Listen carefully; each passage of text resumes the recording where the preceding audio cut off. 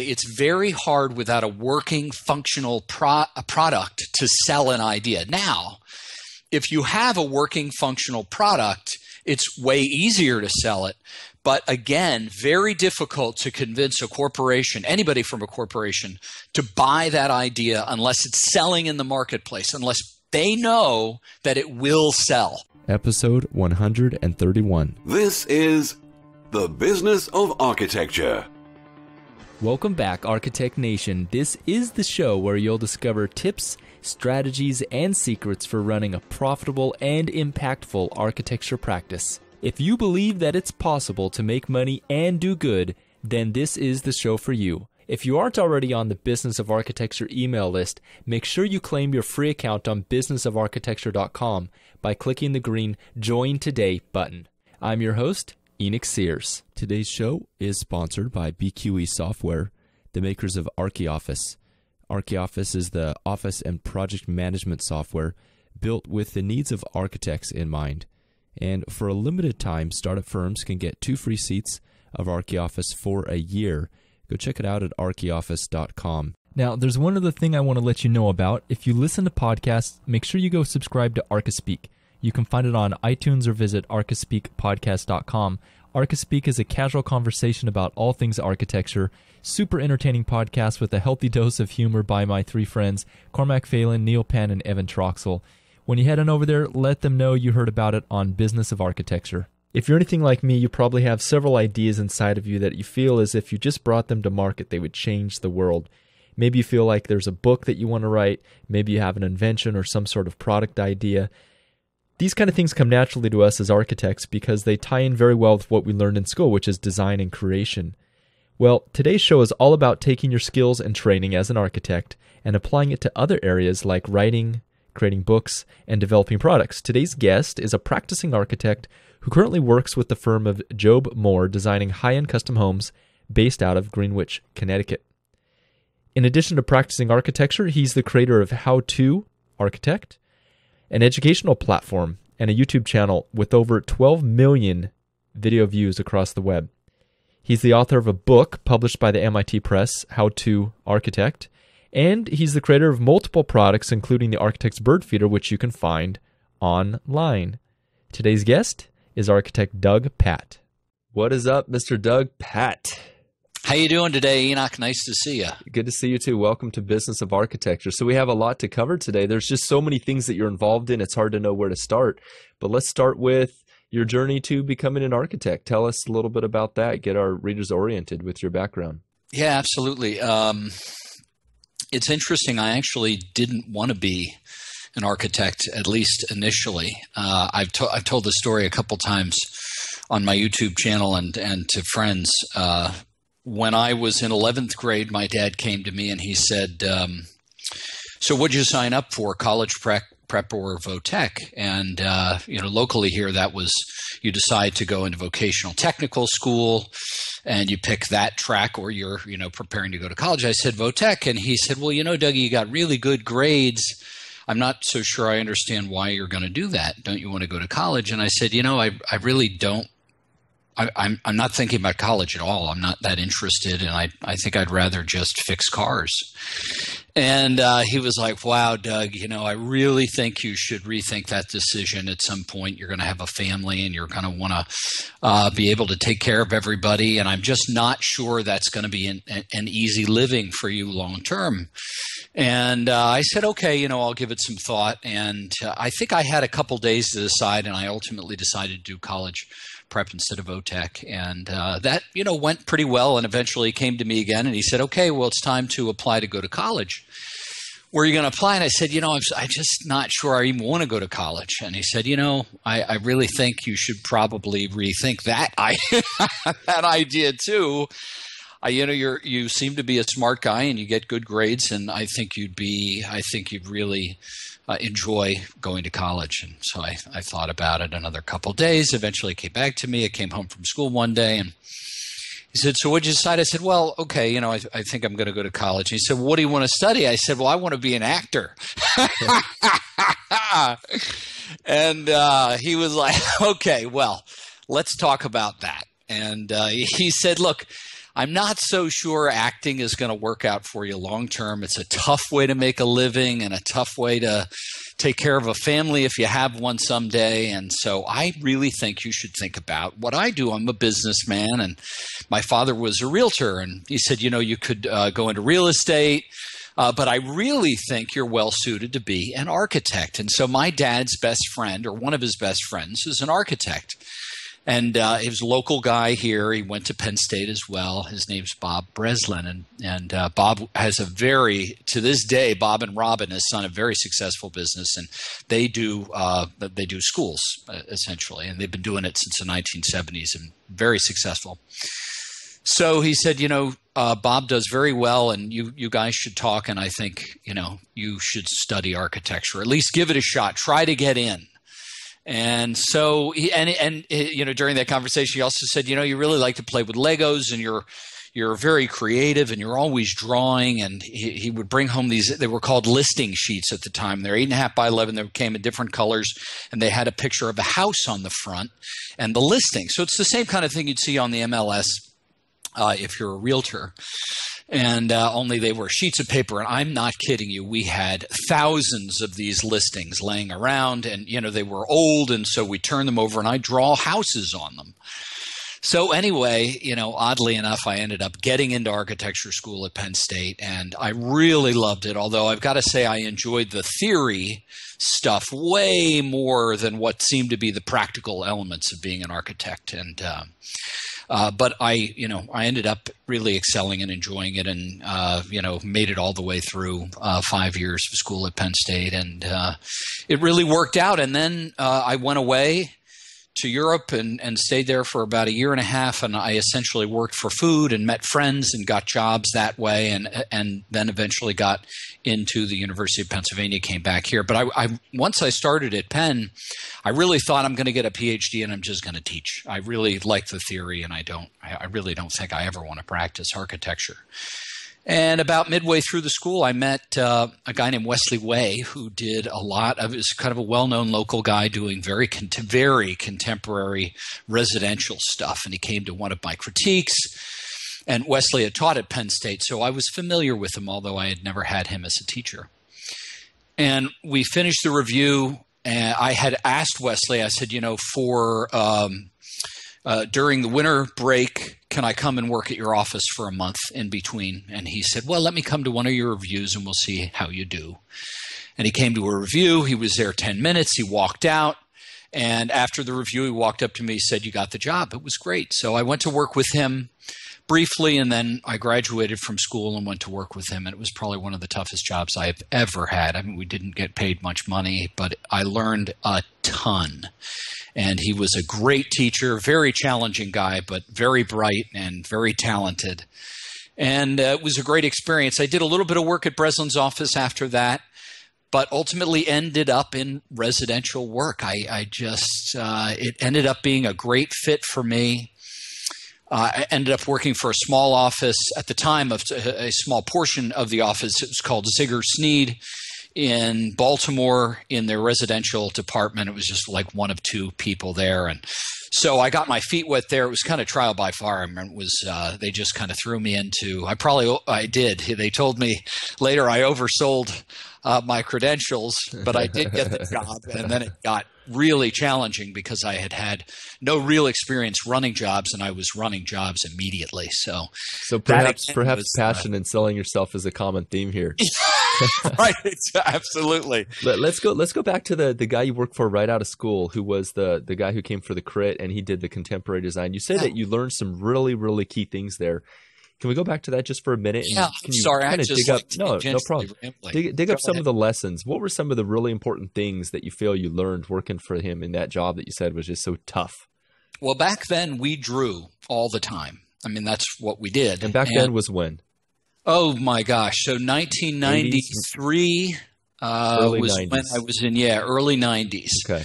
And 1991, 92, 93, something around there, everything was drawn. So everything was done by hand. And I love to draw. So he hired me because I could draw perspectives very quickly. I could generate perspectives very quickly by hand. And so he loved that. And I did lots of drawings that ended up getting published in magazines. And so that was, I was an asset in that regard. And he was also a very detail-oriented guy. So we literally would draw, let's say we would draw the interior. He did some renovations of some downtown Rittenhouse Square apartment buildings that were very high-end. And we would draw the interiors of these spaces, the plan details at half-inch scale. And we would literally draw every tile and every line. And you would draw a shower, for example, so that there were no cut tiles down to the 1/8 of an inch. I'm not kidding you. Interior elevations, interior sections cut through the showers and all the interior elevations, and you could have no cut tiles in these spaces. And so we drew to an incredible degree of detail. So I learned I was already detail oriented, but I learned how to draw well with Wesley. I also learned how to hand letter, and he had a very kind of peculiar way of wanting letters to be drawn. They were quite beautiful, but they were actually a little difficult to read. But I learned how to draw and hand letter again very well, and so stylistically that developed for me over time, and I was able then later to do the same kind of skills in other offices. And I would also say that Wesley was temperamental, as am I, and it was difficult and challenging to work for a guy who was so demanding. I mean, it was a really tough time for me mentally. And so it was a great experience, but I learned a lot about me and what I could handle and the kind of pressure that, at some point I couldn't handle anymore. And so it was an interesting experience in many, many ways. But I would say in terms of architecture, it was I learned how to draw really well with him. How did you get through that? The toughness that you said, the mental part of it, where he was perhaps coming down on you hard, perhaps I think you said very temperamental. Yeah, I talked to my parents a lot. I'd call my father and I'd say, "Hey, Dad, how do I manage this?" And, you're just saying that reminds me that I was so lucky to have young parents. And my dad, I think, although however challenging it is to be a teenager, once you get out into the world and you call home and you need some help with challenging things, my mom and dad, and my dad in particular with business, was always there. So he too had those kinds of challenging relationships in his life, and so he was able to not only relate but help me kind of think through and work through those problems. So I had my father to call and to help me learn how to deal with stress and difficult people. I don't think I would have made it otherwise. And then, of course, I met my wife around that period in time as well. We didn't get married for another few years after I had left Wesley's office, but I think she was a great sounding board for me. And, when you meet somebody who will listen to you, who's interested in you, that was really, really helpful. And I should add, one of the things that I found I've been married for 20 years, and one of the great things about marrying somebody who is completely unlike me is that she's actually interested in me. So she and I'm interested in who she is because she does something so different than what I do that it's interesting to me. And I think having found somebody that is unlike me has actually been very, very helpful because she listens, So I don't know if everybody's like that, but it certainly has been helpful for me. So. Interesting. And so she's not, what does she do? She's not aligned with architecture, I take it? Yeah, she is not. She actually used to work in the oil industry for Texaco, and Texaco was purchased by Chevron, and then ultimately she moved into the real estate world, and she worked with my father for many years. She started a mortgage business with them, and now she works for the president of Prudential Fox Roach locally here in Philadelphia. She's out of Devon, so she does some commuting. But what she does is very different than what I do. So. Well, Doug, so you have a lot of things that you've been involved in. You have products you developed. You have the How to Architect YouTube channel, which has inspired and taught thousands of people. You have millions of views on that channel. tell us how you started. When did you start going from architecture, just the practice of architecture, and starting to get into these other projects and adventures? Well, I'd always been interested in doing something else as well as practicing as an architect. So my dad was right. I was always going to need something that I could do to pay the bills. And then I could do other things as an aside. So, one of the first things I was always working when I went home from work. I was always doing something and trying different things and trying to find outlets for my creativity. And so the first thing I ever did was I rented a Mac computer. We lived in Lansdale, Pennsylvania, and it was about an hour from work. And I tried to get a National Endowments for the Arts grant to write a book and do a project about architecture. Art and architecture. And so it related to the artwork that I was doing at the time and architecture. And I ultimately never got the grant and used the computer to digitally put together this presentation, and it didn't work out. But that's one of the first projects I remember doing and working really hard at something outside of architecture. Much later, I wrote a children's book that was never published. And a funny story. I mean, I've got a lot of stories, but when we lived in Maryland in 1996, we were having an awful time. The economy was horrible, and I had moved from Philadelphia to be with my wife in Maryland. She was getting 2 master's degrees at the University of Maryland at the time, and I was destitute for money. I had cashed in $90 in pennies. And I was living on like $2.50 pizzas, frozen pizzas from down the street, and like a 6-pack of beer that I'd make last 6 days. And I was just trying to pay the bills, and I was going on job interviews and door to door trying to get an architecture job. And I ultimately drove around in my car and drew people's homes without them knowing it. And then I'd try to sell the pictures of their house to them door to door. And I never sold one. Never sold one. I got bit by a dog. I got chased off of porches. And I must have put together 5 or 6 of these things. And, it would take hours, days to put these together. And then I try to sell them, and nobody, little did I know, I mean, these neighborhoods, everybody was said the economy was awful. Nobody was, spending any money. Bunch of lowbrows. Yeah, it was no appreciation awful. For art. It was awful. But it was one of my first entrepreneurial experiences, just trying to make money and pay bills. Eventually, I got a job working for Dwani Platter-Zyberg out of the Kentlands for a couple weeks. And then I got a job with Zigger Sneed. But anyway, then after I worked with Job's office, I'd been with Job's office for a year or two. I invented this playhouse. My wife said, hey, look, all architects design a playhouse for the kids, for Eva, who was very young at the time. And so I did. My brother, who has worked for Nike and Converse, also very, very talented, creative guy, said, instead of designing one playhouse, design a playhouse that could be 4 playhouses in one playhouse, And so I did, and I designed this thing that could be. It required no tools or fasteners. It locked and slid together. Very interesting composition. And you could take the thing apart, and it would be 4 playhouses, or put it together, it would be one giant playhouse. And I actually ultimately made this thing and tried to sell it, and got it through some friends, got it in front of Hasbro and Little Tykes, and again, had no luck whatsoever. But that really wet my whistle for getting closer and trying to, and the whole product development thing, and realizing that I could, as an architect, I had all the skills to actually make real products.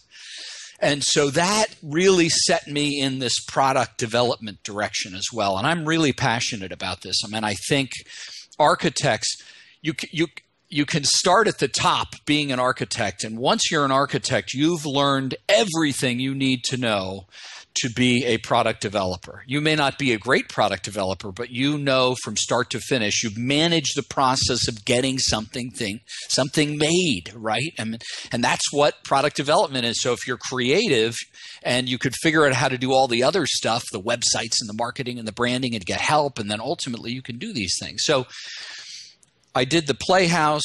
I did this really awesome man bag that was made out of steel, and it was really cool. I never had that made, and that turned into a total failure. And There are a bunch of products that I eventually created, but I didn't. Well, tell me about your view on failure, Doug.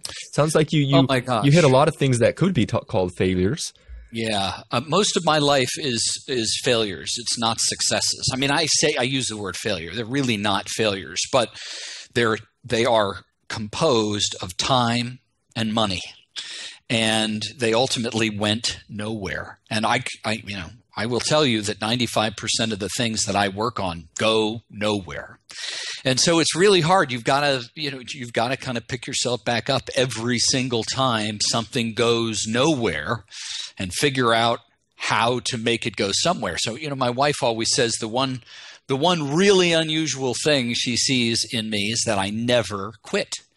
And I think it's a personality trait. And I also think, it's a nature nurture thing. It's part of who you are, and it's also part of who you were nurtured to be.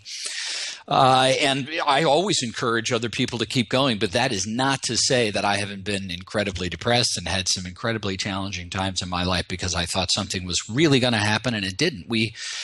I've eventually started an idea company with a gentleman named Brian Whitland, who's still a good friend, and we're not together anymore simply because the economy again tanked and our business went in a kind of a sour direction because of the economy. But we sold one of our companies for a ton of money. And we could have, come close to retiring, and then the economy tanked, and we lost everything. I mean, all the revenue was tied up in royalties, long-term royalties in the product, and it just didn't happen like we had thought. We made a great deal, but the economy crashed, and everybody's businesses kind of went south, and it didn't happen. So again, I've been very, very close.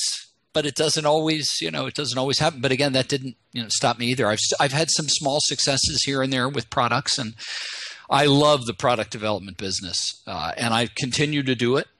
And someday I'll really nail it, But in the product development, what are you working on recently? What's your latest thing you've been doing, or what are you doing now? Well, I'm still working. I have a product that still sells called the Architect's Bird Feeder, and that has been relatively successful. It's a great product. It works really well. People like it. They don't complain about it. They buy it. They love it. So that's still on the market. The challenge with being so busy with so many things is I don't have time to market these things and spend the kind of time developing more what are called SKUs.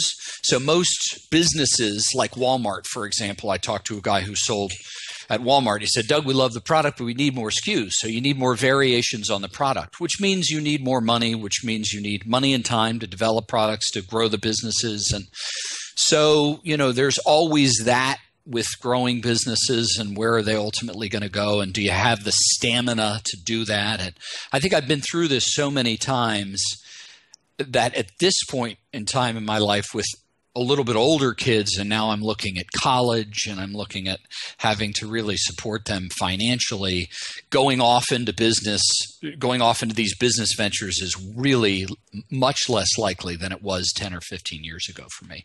So I'm working on that, and I'm working on another book, How to Architect. The book has been very successful. It's still a top seller with MIT Press, and I get pictures all the time from wonderful people who take pictures of it, in the Louvre bookstore or at Falling Water or wherever it may be, and say, "Hey, Doug, I came across your book here. This is so cool." And so that's been really, really rewarding. And so I'm working on another one, and it'll probably be years until I'm finished with that.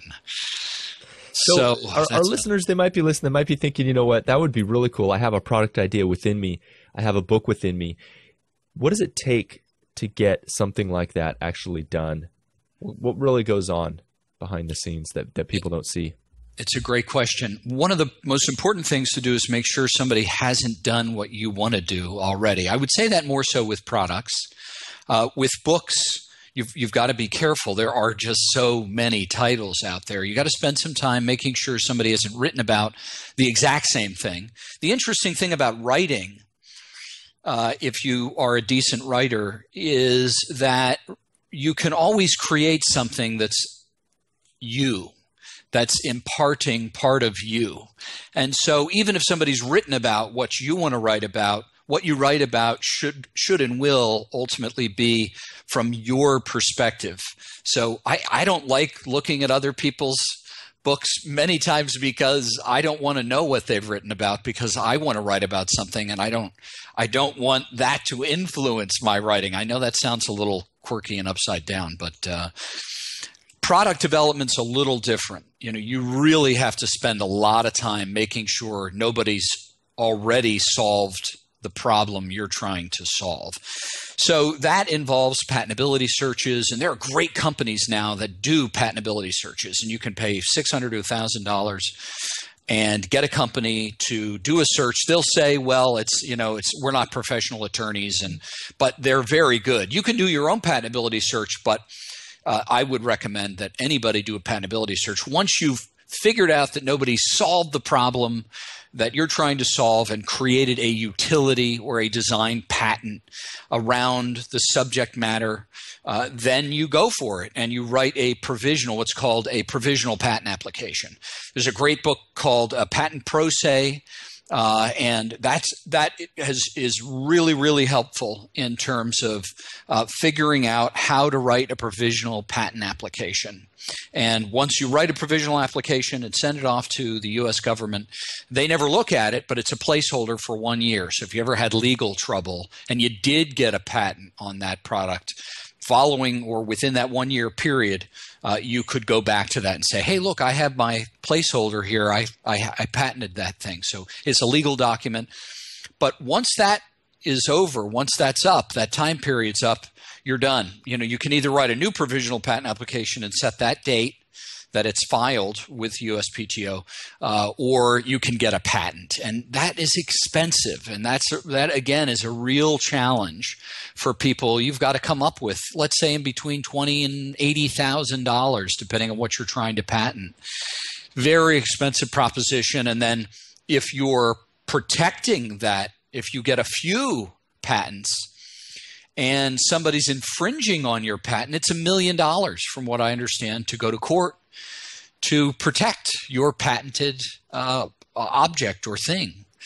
So it's a really challenging business, But outside of that, most people, everybody's got a great idea, but a great idea is, honestly, they're a dime a dozen. And people tell me all the time, hey, I want to tell you my idea, but I want 25% if I tell it to you and you take it to market. And I tell them, I say, look, 5% of this project is your idea. 95% is taking it to market. So no, and plus people don't steal ideas until they're making money, honestly. Until they know that your product is awesome, it's working, people are buying it, they're not going to steal it unless they're geniuses and they're loaded and they could do anything they want. When you decide to take a product to market, it's really time consuming and expensive, but it's a very interesting business, and being involved in it as an architect has been kind of fun, because just like high-end residential work, where you've got to kind of be an expert, a jack of all trades, an expert at lots of things, because the materials are so vast and the details are so vast. The same thing with product development. You've got to be really good at something. I mean, I became not an expert, but kind of an expert overnight at thermoplastics and elastomers, because one of our products that we sold was an elastomer product. And so you learn all these really interesting things that you never thought in your entire life you'd learn about. And I love that. I think that's like the greatest thing in life, is to keep learning.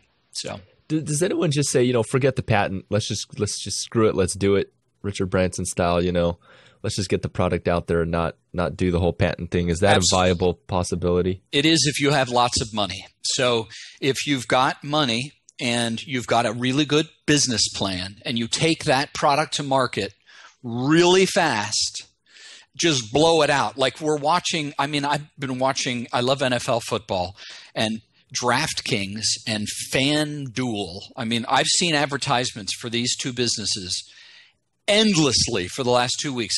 I can't remember people's names, but I just remembered these two businesses, right? And I'm not even a gambler, but they are spending millions and millions and millions on this business to get it out there, to blow it out, to make tons of money. That's the way you got to do it if you take a product like me. If you're not a corporation, you're just a little guy with one or two people that might be helping you, or just by yourself, get some angel venture money, get $500,000, $1 million, get a good investor, give them 20%, give them 30%, whatever they want. If you really believe that, if they believe in you and you really believe you can make it happen, that's the way to do it. And then you don't have to worry about it. Make sure you're not infringing on somebody else's patents.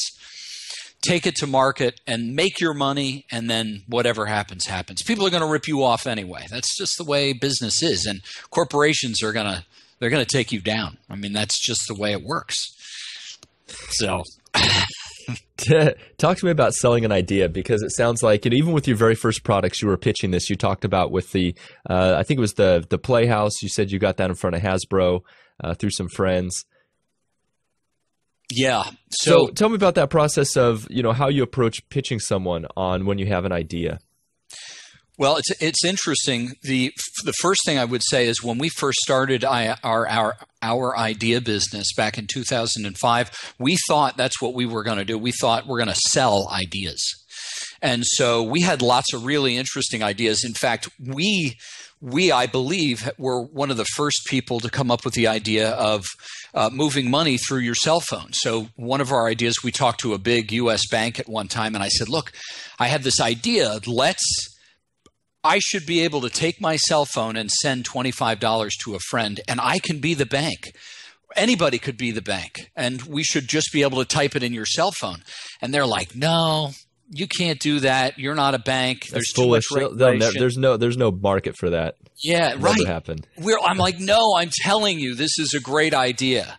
And they're like, no, that will never happen, or it's ways off, and it's not a good idea. So it's really that, all of that is to say, it's very hard without a working, functional product to sell an idea. Now, if you have a working, functional product, it's way easier to sell it. But again, very difficult to convince a corporation, anybody from a corporation, to buy that idea unless it's selling in the marketplace, unless they know that it will sell. So you really need a track record. In my experience, you need two things. You need somebody really high up in a corporation who is going to go to bat for you, who will listen to you, who likes you and believes in you, and believes that you're a winner and your product is a winner, and you need money. So, or you need backing. You need people to get to that point, right? I mean, you need to be able to get to that point. You need a functioning product, and you need so it's three things, really. You need at least a little bit of money. You need a functioning product, and you need somebody inside a corporation who's going to listen to you and maybe even buy your idea or license it.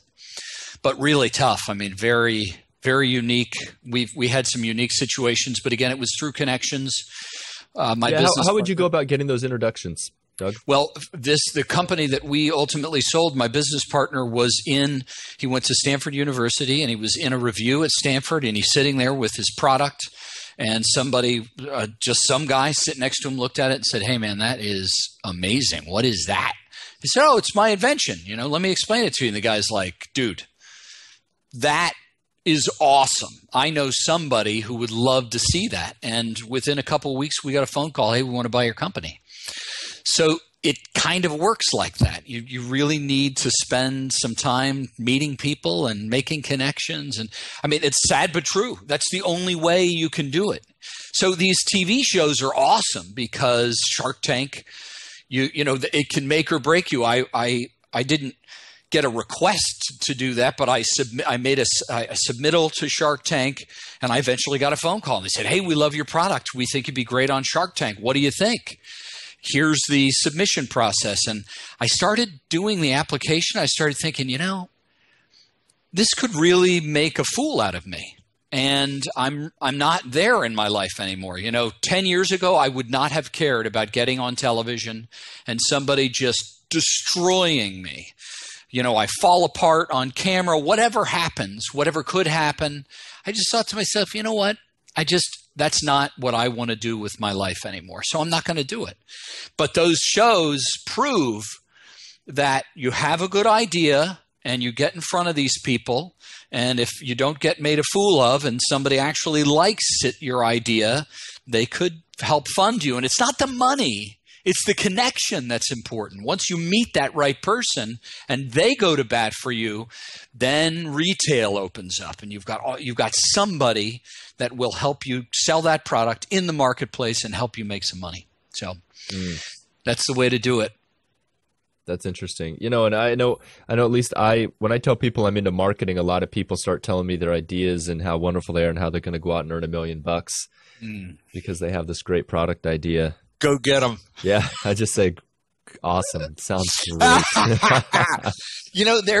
For me, there's kind of one defining moment when I decided that I really wanted to try product development. And that was, I was at a Penn State football game. They just enlarged the stadium to 100,000 people capacity. And I'm sitting there and I look out on the crowd and the game's about to start. And I thought, oh my gosh, I could create a product and sell it all in for $5. I'm sorry, create the product all in for $5 and sell it for 10 to everybody in this stadium and make $500,000 in one day. If I could do that, and I think I can do that, that would be really fulfilling. So I always that's in my head all the time. I love that idea.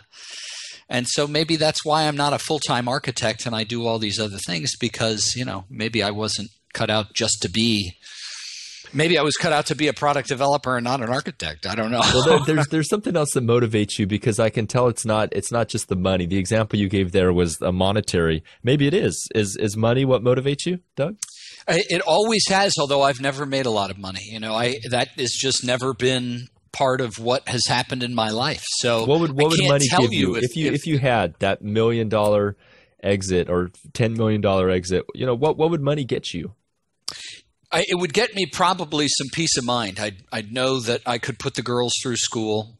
That would really make me feel like, okay, whew, I got that off my chest and I can help them out as much as I want to. Well, what is that nowadays? That's like a couple $100,000 nowadays, right? Yeah, we were told, we started seeing a financial person because we started realizing how crazy life is just a couple years ago. And I think his estimate at the time was for one of them, 225 to 250 and the other 275, something nuts. Yeah. Nuts. So $500,000 to send the kids to school. So, whether or not we're going to be able to help them and how much and how that actually works out. So anyway, for me, that's kind of all in the back of my mind. And then retiring, I look at people who have government jobs and they have pensions.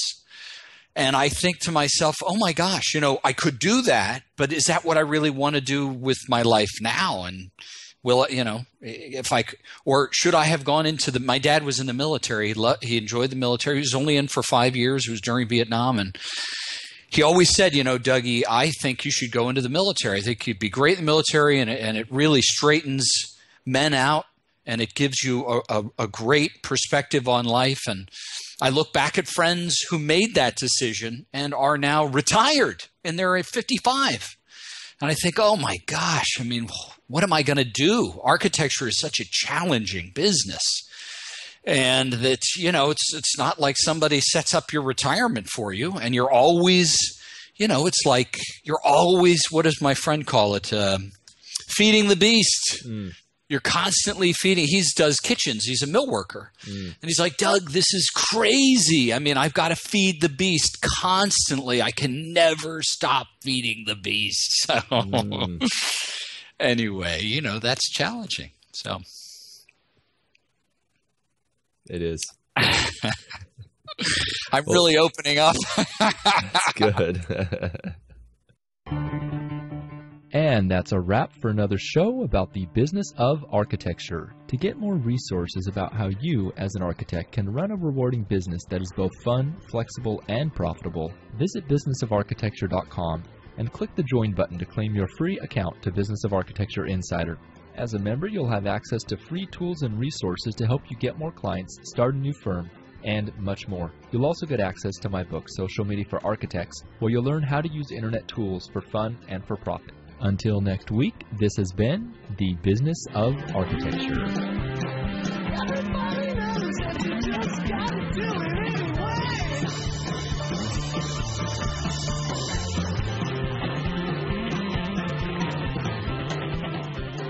The views expressed on the show by my guests do not represent those of the host, and I make no representation, promise, guarantee, pledge, warranty, contract, bond, or commitment except to help you conquer the world. Bump music credit to Ben Folds 5, Do It Anyway.